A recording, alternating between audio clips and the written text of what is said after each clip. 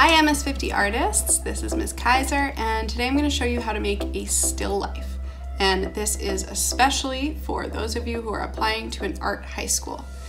The first thing that you're going to do is gather the stuff you need for your still life. So you need paper and pencils to draw with. You can also use colored pencils if you want to add color.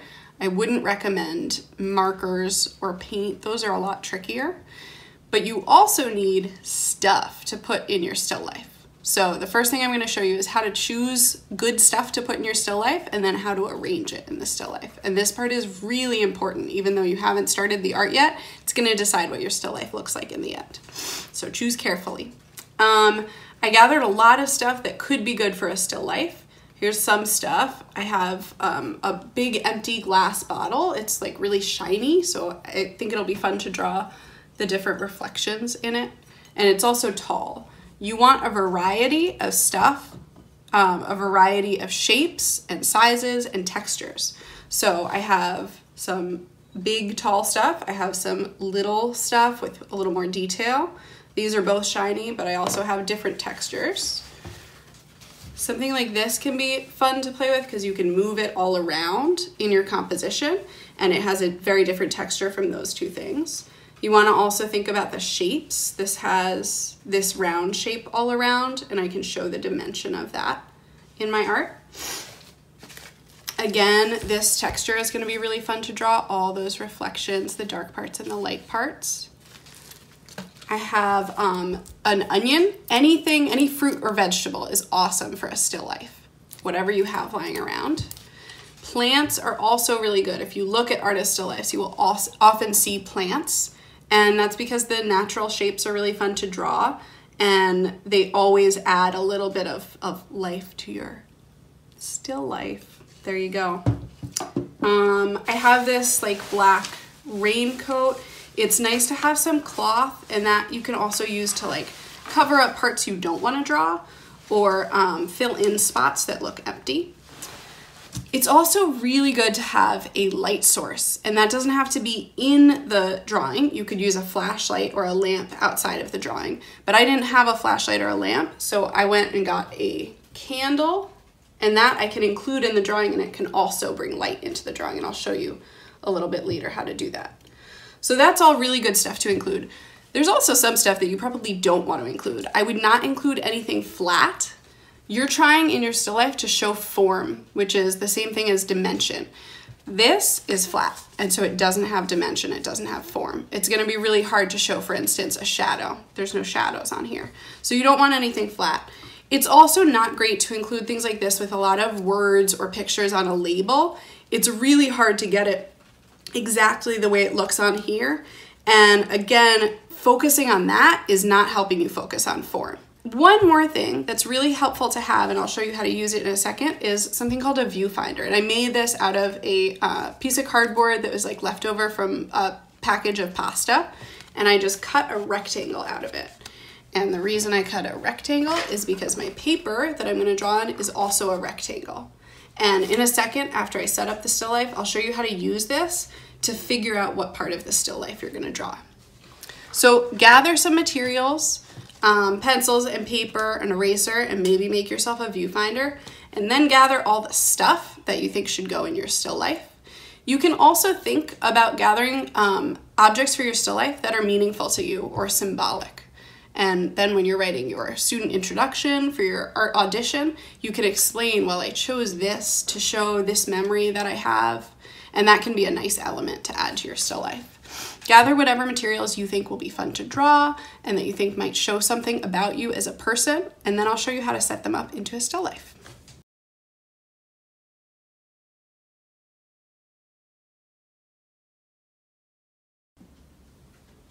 Okay, so you have your objects and you're ready to make your still life.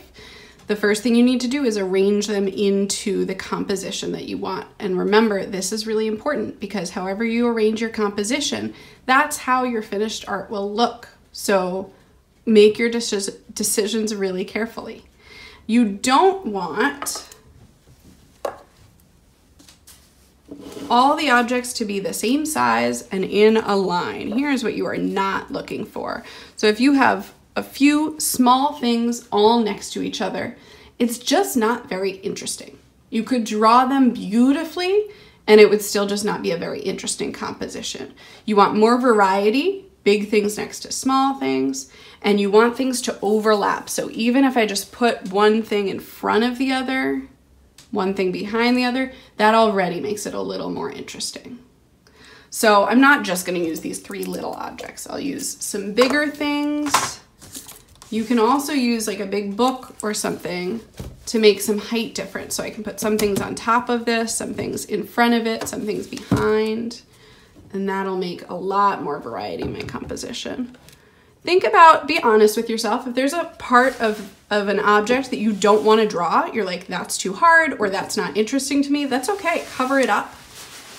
So I don't want to draw these words. It's really hard to put words in a still life. So I'm going to cover them up, that's fine. Just use like a piece of clothing, a piece of cloth to smush on top. And then instead of those words, I'm going to draw all these beautiful folds. That's much more interesting to me anyway. You can add a plant here. It's okay while you're doing this to decide that, you know, you thought you wanted to draw something, you're not liking how it looks anymore, take it out, that's fine. Make the decisions as you go. So see, I'm being really careful deciding where each piece of the object is gonna go. Maybe I want this in front there.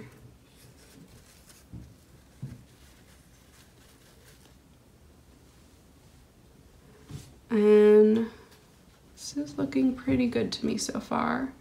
I'm definitely going to be careful about where I put the candle because the candle is my light source.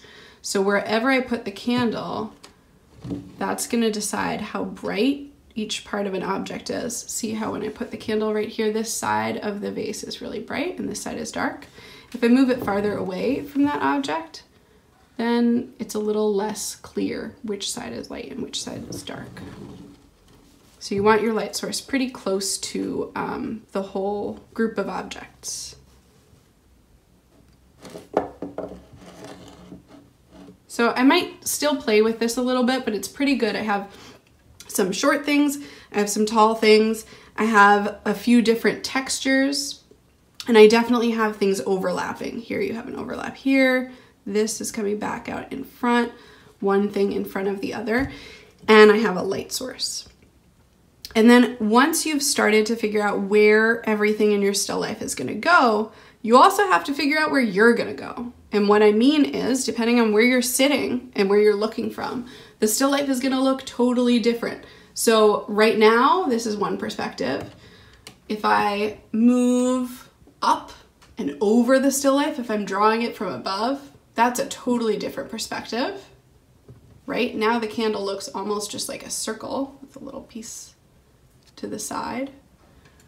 Most still lives you're gonna see are drawn from kind of in front of the objects. And the viewfinder I showed you before can really help you figure out exactly what you want to show on your paper because it's the same shape as your paper. So how to use the viewfinder is to hold it up to your eye. Right now I'm holding it up to the lens of the camera, but you hold it up to your eye so that you can see everything in that little rectangle. And move it until you think you have the rectangle of stuff you want to draw. So if I'm holding my paper this way, I'll hold the viewfinder this way. If I'm going to hold my paper horizontally, I'll hold the viewfinder horizontally. And then I can move back. I can move forward to zoom in. Maybe I just want a really close-up still life. I can move side to side to find exactly the arrangement of objects that I want, the composition that I want.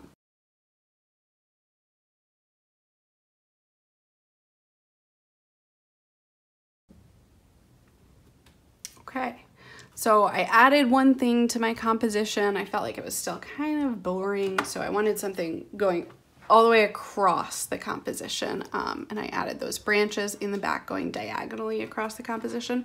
That can really make it more interesting to look at. And now I'm ready to start drawing. I'm gonna stay in one place and try not to touch anything because we want everything to stay exactly like it is. And if I move, then my perspective changes. And if the stuff moves, then, you know, the stuff moves and it's in a different place. To start, if you have pencils like this that have different numbers on them, like B and 3B and 4H, start with an H or a 2H or 3H pencil. You can see on the back, if you have a case like this, B pencils are really soft, which means that they make dark marks, and H pencils are harder, which means that they make lighter marks. So you're gonna start with a slightly harder pencil so that you can draw really lightly. Not too hard, because if you choose a 5H pencil, it'll like really dig into the paper. You don't want that. So I'm gonna choose just an H, and your first job, and if you don't have those pencils and you have a regular pencil, that's fine, don't worry, just draw lightly for the beginning. And your first job is gonna be to get all of the shapes of your still life in as quickly as you can. Draw them carefully, but try to draw quickly. And the reason for that is you wanna get a general picture going and then stop and erase anything you need to before you start adding too much detail and getting darker, and then it's a little harder to erase. So start with getting as much as you can in really lightly. You can even set a timer for like 3 minutes and try to get all the shapes in. So let me try to get as much as I can in 3 minutes. And see how first of all, I'm drawing so lightly you can barely see it. And I'm definitely not giving any detail. I'm letting myself just really, really quickly put the shapes in. And you'll also notice that I'm moving my whole arm, not just my wrist. And that helps to get some looser shapes in. If you go a little slower and you're kind of doing some detail and just using your wrist, you will probably take longer. You'll probably draw a little bit more darker, and you might get actually less accurate shapes. There's something about kind of moving your whole arm. It can kind of trick your brain into just copying what you see. And another really important thing to do right now is to forget what you're drawing. So let's say you have an apple in your still life. Don't remember in your brain that it's an apple. Try to tell your brain it's not an apple, it's not anything. It's just lines, it's just shapes, it's values, dark areas and light areas. It's not an apple anymore. And the reason for that is that if you remember it's an apple, you might draw the wrong shapes. You might draw what you think an apple looks like. Well, I think an apple looks like a circle, so I might draw a circle. But from your perspective, maybe it's not really a perfect circle. Or maybe it's kind of an old apple and it has a little bit of a bruise and you forgot about that because you were just thinking about that idea of an apple in your head. You don't want to draw the idea of an apple or the idea of a glass bottle. You want to draw what you really see in front of you. So just forget what's there. Try to show the lines you see, try to show the values and the shapes you see, and try not to think about the stuff, what the objects are that you're drawing. And now that I have the basic shapes in, I can pause for a second and compare. I'm even gonna hold my drawing up a little so I can compare it more easily to the objects in front of me. Is everything in the right place? Compare the objects to each other. One thing I'm noticing is that from my perspective, the plant in the vase is in front of this glass bottle. But in my drawing, they're separate. There's the glass bottle and then the plant. So notice where your objects are in relation to each other. In real life, the glass bottle is behind the plant. So now I need to figure out why. What did I do wrong that made them separate? Well, I think this glass bottle is a little wider in real life than I drew it. So this is why we started out drawing so lightly, because at this point, I don't even really have to erase. I can kind of just draw over what I had before, and I'll probably erase those lines later, but for now I just want to, again, like really keep the shapes loose.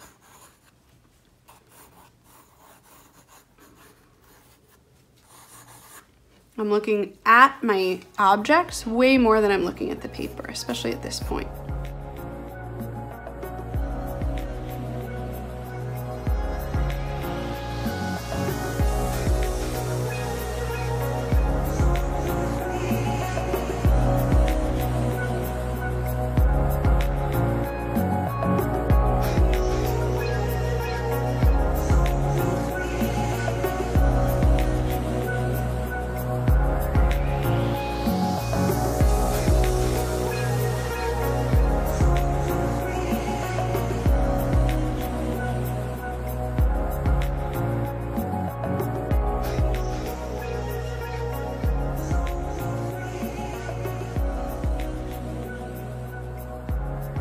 It's also really good to have something in your composition going off the page. So if you run into a problem where you're like, oh, it's actually kind of bigger than that, don't squish it in.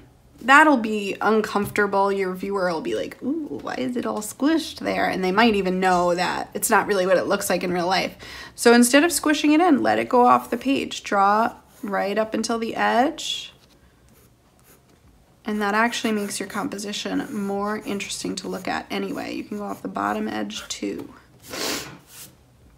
And it's interesting to have stuff way up here in the background, stuff really, really close to the viewer. And notice that I am hitting every edge now. I'm really sometimes going off the edge, but definitely using the whole paper. If you have a line of objects right in the middle and nothing back here and nothing up here, it's not as interesting a composition. Use the whole paper, fill it up.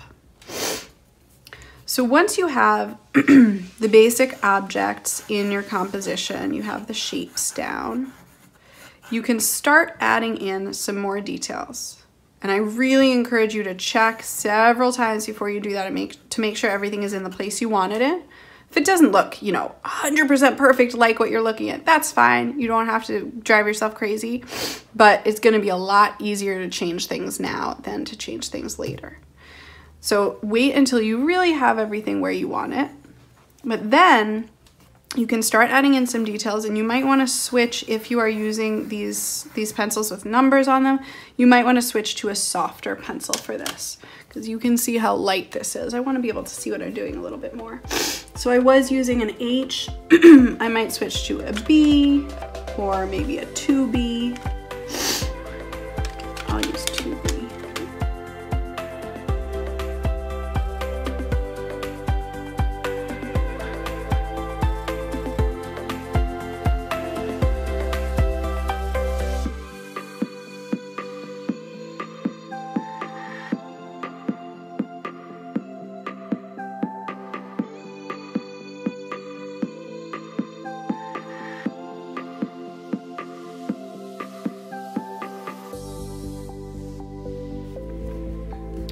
Again, you are trying to forget what you're drawing. So I bet if I was thinking, well, I'm going to draw a candle with a flame, I would draw something like this. And then I would put the flame, the little stick for the wick, and then a flame in the middle. Now that's a cute little cartoon of a candle, but it's not what this candle looks like. First of all, the flame is all off to the side. And it's not this cute little teardrop flame shape. It's like a funny organic shape. And I also wouldn't notice, if I had done that, all of the details of this candle. This candle has a thick glass bottom, so you can see some value down there and some cool reflections. There's a little value in here. The wax that's melting up here has a darker value than the stuff at the bottom that's not yet melted.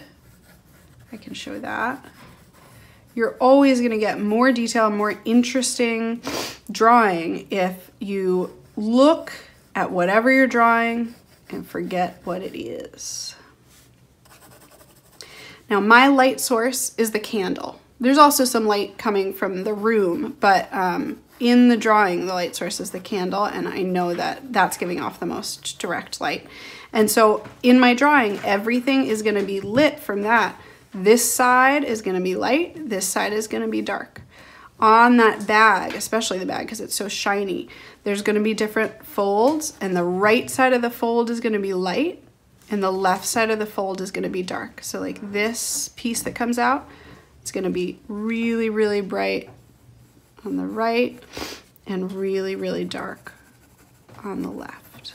Same thing with each piece. Look at the pages of the book. There's two sections, right? There's the right side and the left side. And you can notice when you're looking at the objects, which part is darker, the left pages or the right pages? You know in real life that the pages are the same color, but there is a big shadow on the left.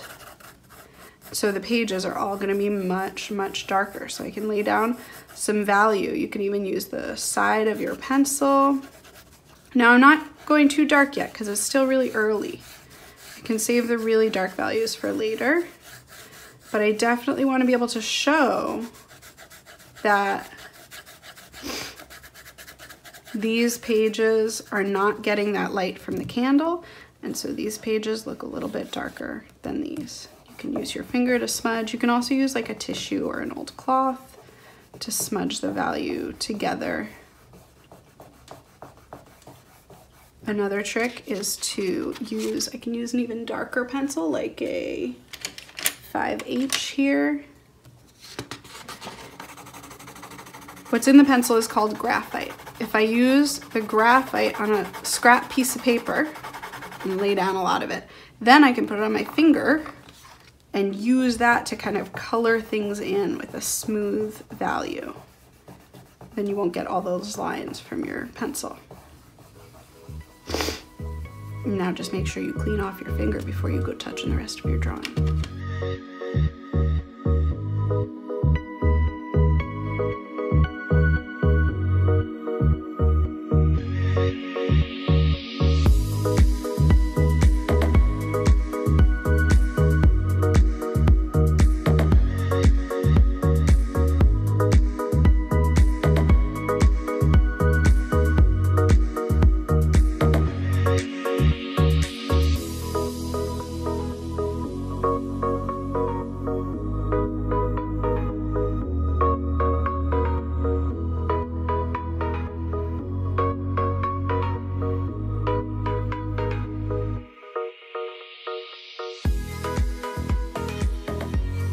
So now that I'm starting to put in some value, all I'm doing is I'm looking at the objects and trying to find the dark areas and the light areas. You're used to that, we've done that before.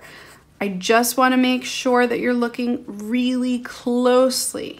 It's a challenge, it's not easy, but you can see, for instance, over here, there's a fold of fabric. Folds of fabric are really tricky. Usually what you'll see is a dark area where the fabric goes under, then a lighter area where the fabric comes out, and then another dark area on the other side where the fabric goes back in. So the fold of fabric gets dark on one side, it goes from dark on one side to light in the middle gradually.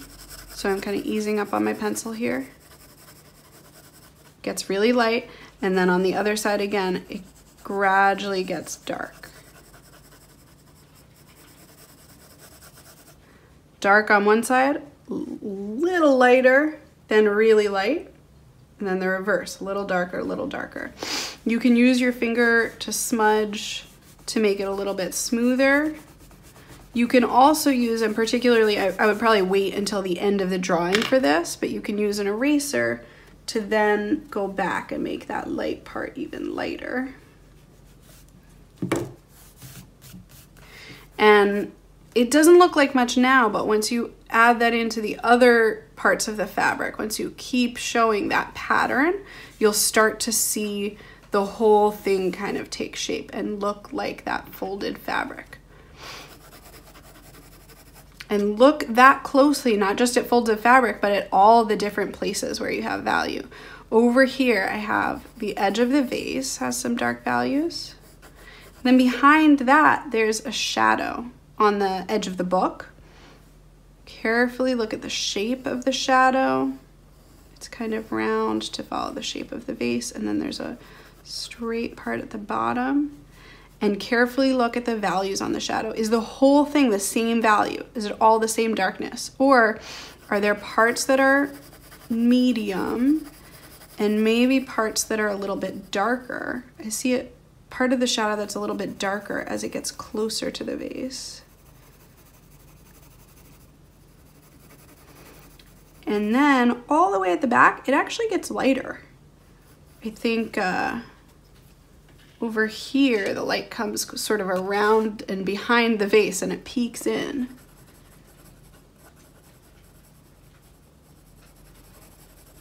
So even just in that one area of shadow, there's medium, dark, and light shadow.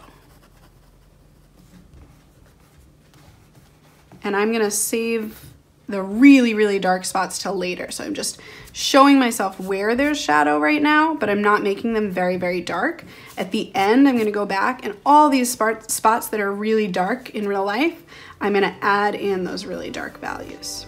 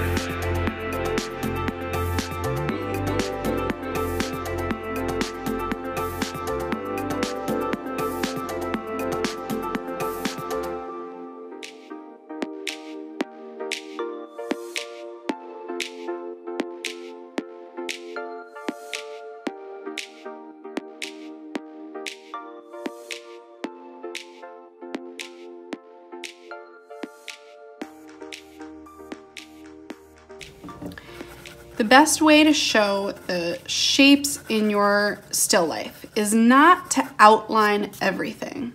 look at the shape of this candle here. Instead of drawing lines around each part of it, I'm really showing where the candle is by showing the dark and light areas. So the glass jar behind the candle is darker than the candle. And so there's a dark area here. And the shadow underneath the candle on the table is also dark. And that way you can see the difference between the candle and the dark parts behind it. And that's how you know where the candle is.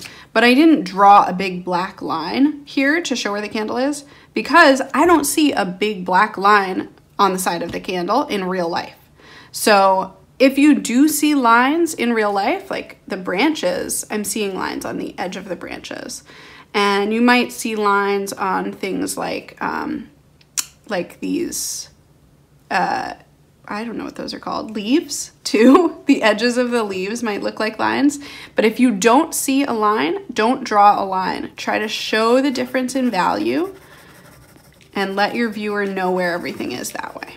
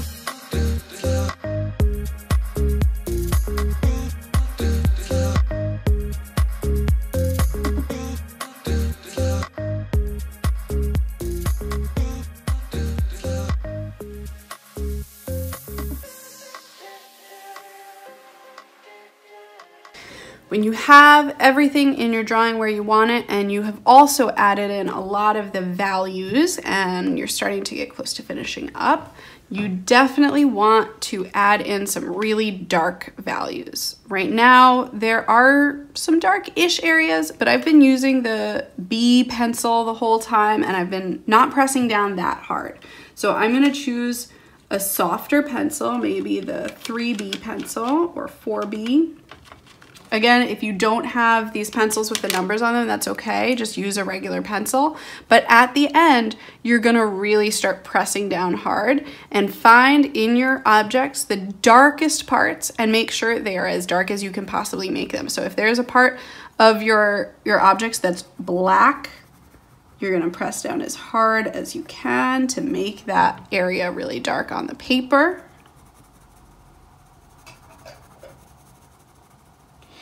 And then once you have those really, really dark parts in, you're gonna start to notice that you'll probably need to go back and like adjust other parts a little bit to make them make sense with those really dark parts. See how now it's like random that there's that really dark shadow right there?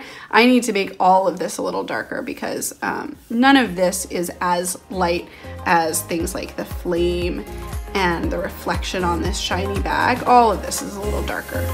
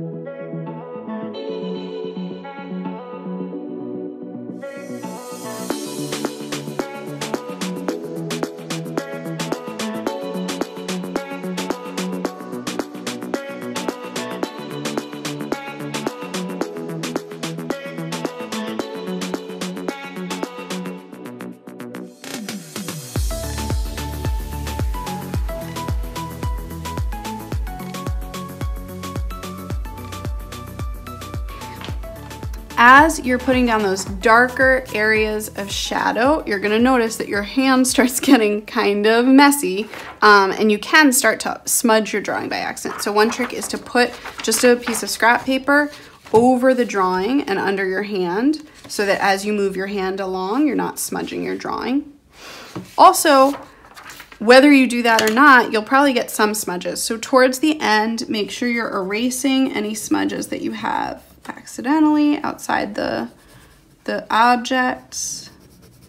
And while you're doing that, it's a good idea to see if there are any highlight areas, any light areas of the drawing that you could bring out more with the eraser, because just like this part got a little smudged, parts of your drawing are probably smudged that you don't even realize. And let's say this part of the vase, that's a bright area, and I think it got a little grayed out by accident. So I'll just use my eraser to lighten up that area. And then you can always smudge back in a little bit if you need to make the transition a little more natural. You can, especially if you have like the lip of a glass like this, the eraser is a really good tool to get just like a really small highlight.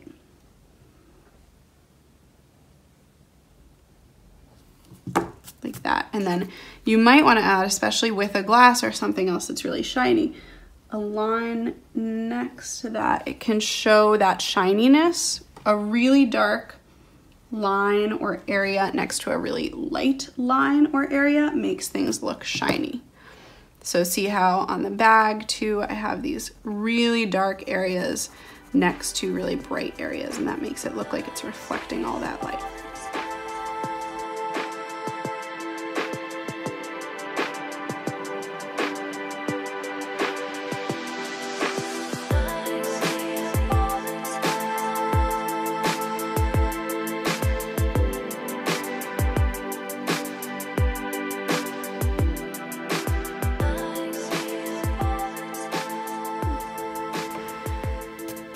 Okay, if you think you are done with your drawing, a couple things to do. One is to step away a little bit. I'm just moving my body back so I can see it from a little bit farther away. It can help you get a sense of the drawing as a whole, because sometimes when we're kind of leaning over the drawing, we're really getting just the details. When I leaned back, the flame doesn't really look like it's standing out as a bright area. So I'm gonna make what's around it a little bit darker, so that the flame shows up and looks brighter. And I'll also use my eraser like I just showed you to make sure that it actually is really light.